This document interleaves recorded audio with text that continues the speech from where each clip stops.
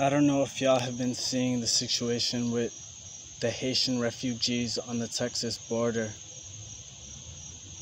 It's really a drastic situation going on right now over there. People are living in shanty towns, thousands of Haitian migrants who are fleeing instability, largely caused by American and European imperialism, and they are being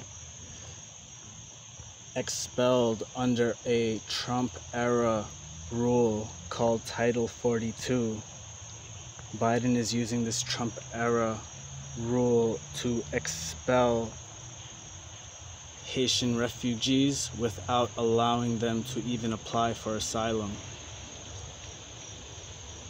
Remind me, what's the big difference between Democrats and Republicans again? Democrats are supposed to be the good white people, right? That's bullshit. Fuck out of here. Both of the corrupt parties are imperialist. Fuck the Democrats, fuck the Republicans. Listen to this statement from Department of Homeland Security Secretary Alejandro Mayorkas. He said, quote, "If you come to the U.S. illegally, you will be returned. Your journey will not succeed, and you will be endangering your life and your family's life." Unquote.